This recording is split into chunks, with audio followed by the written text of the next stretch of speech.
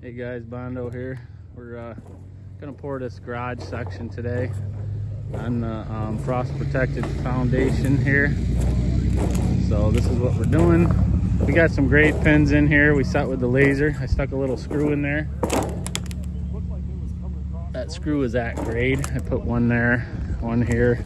This is 48 foot, so I got my 16-foot screed. What I did is bumped it over here out to 16. I put a little piece of metal there and then put the one 16 foot away, 16, and then put a piece of metal on the wall 16 foot out. So, and this is 32 this way, so that should work out good.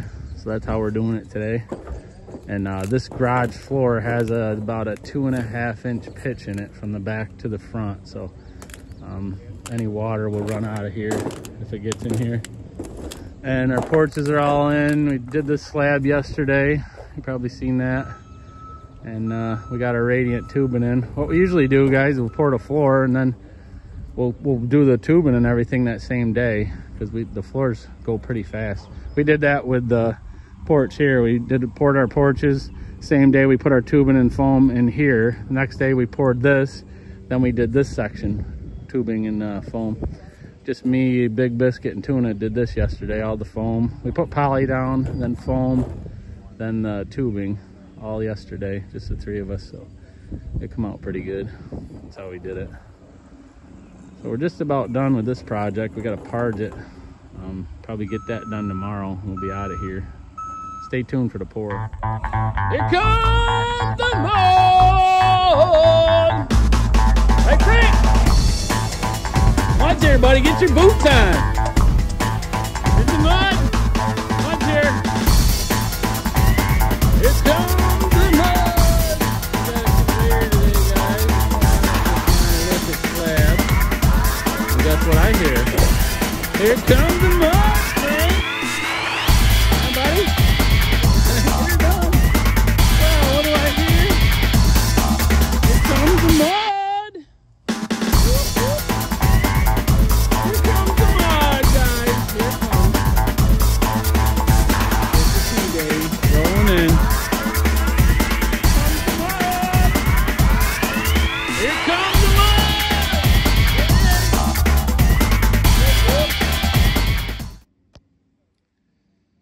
Here's the garage section before we pour it. Let's see how the loops are. They run lengthwise this way. There's 3 loops in here. Everything's coming out over here. I got everything labeled too. Supplies and returns as they come out of the floor here. Same thing with that one. They're all labeled. One more look. There you go. What do you think, Mattress? Another day. Another day, another dollar. Big Biscuit, what do you think? I'm ready. Ready? Get her done, huh? Born ready. Here comes the mud, boys and girls. I hear them, but I don't see them yet. We're using a conveyor today for this job. Make it easy on us. Should be a piece of cake. It's nice and cloudy today. Well, there's the sun poking through there a little bit, but we got Rob today, Big Rob, the driver. He's a good driver, so I like working with him. Back him right in there, Greg, right down the center, buddy. Greg, you been working out?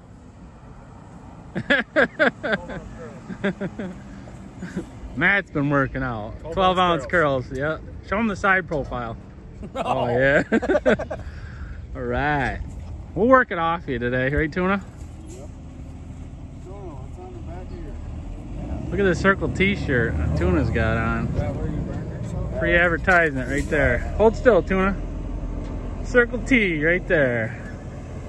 That's our concrete company. Hey guys, so we're pouring out this slab here, and I showed you how we put the pins in there with we put some grade stakes with some screws in them at our grade, and we're using that to set our grade because this floor has a 2.5 inch pitch to it from the back to the front, so the water will run out the front.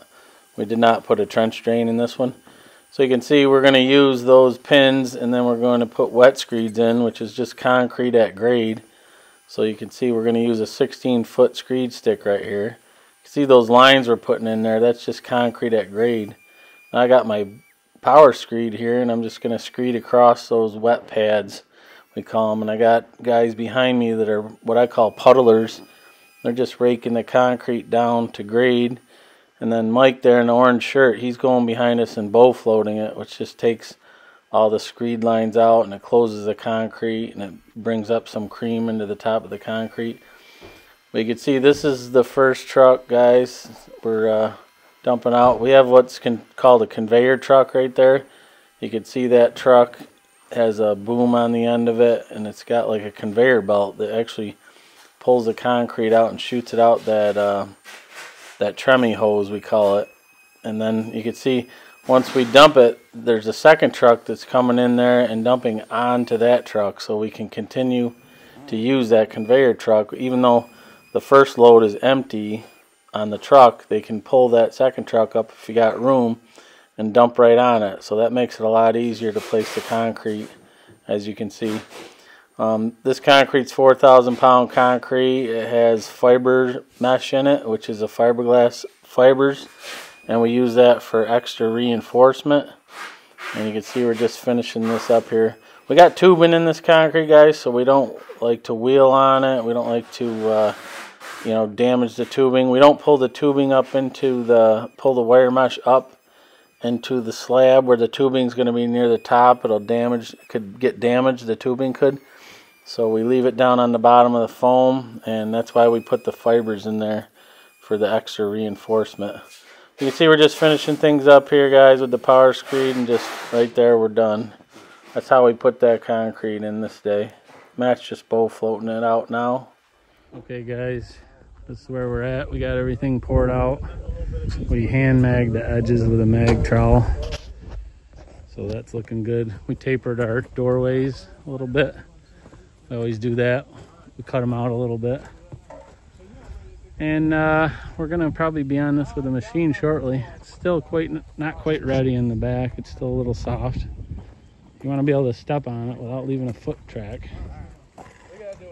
So she's still a little, it's getting there, but I think, see how I can push in and leave a dent. Take your fingers and you can see it's still too soft. You gotta keep checking it, keep a good eye on it. It doesn't get away from you. So that's what we're doing. We're waiting on it right now. But our edges are all good and everything, so stay tuned. Go in front of you? What's that? Want me to go in front of you? Yeah, run a quick pass down the wall.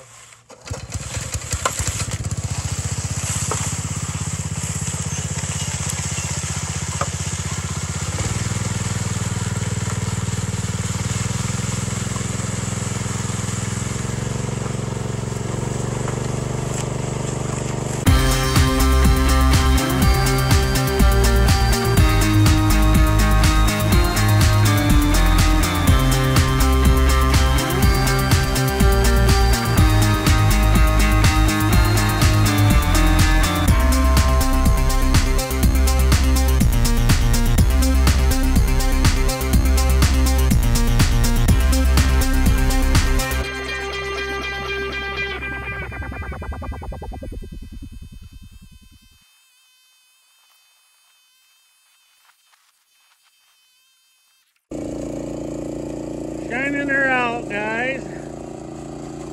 Got this back pretty shiny. We're hitting the front now. We got Big Bird out here. We had two machines. We got little Ernie out here. We're done with Ernie. Now we got Big Bird. Big Bird's a 48 incher. Ernie's a 36 incher. Tuna's just cleaning them up. We needed two machines. It's concrete. As soon as it goes, it goes. You better be hustling. Ain't no time to wait on it. That's why I brought Big Bird today. Give you a little footage.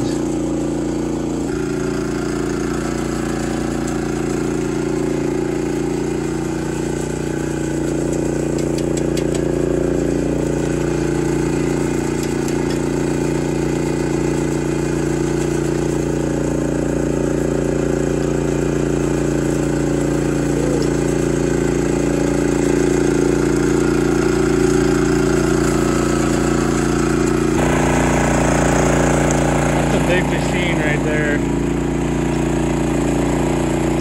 Old Big Bird's a big machine. This board's got a 2.5-inch pitch in it, guys. You can kind of see it right there on the block line.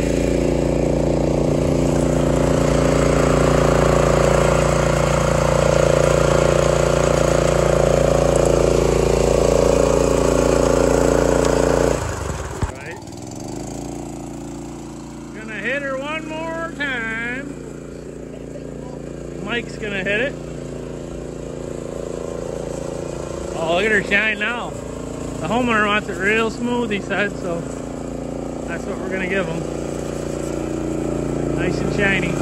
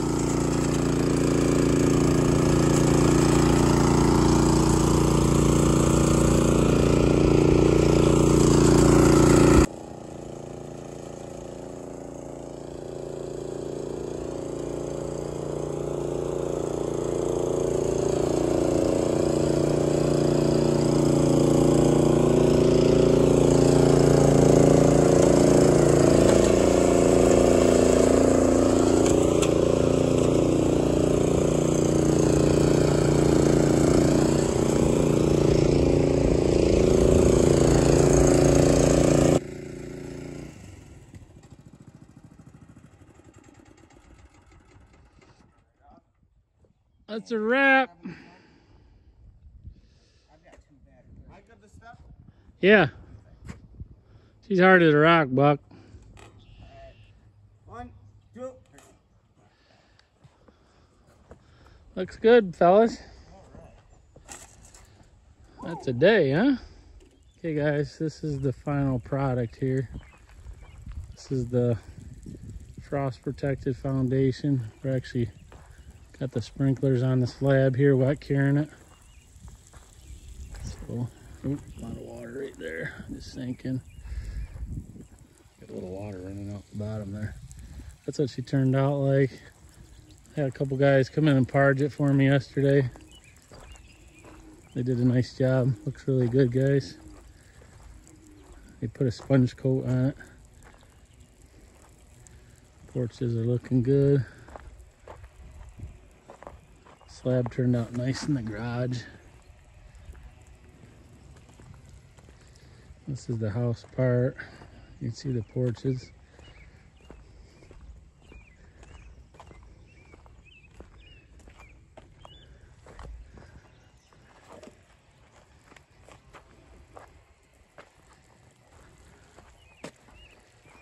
That's how we did it. Frost protected foundation.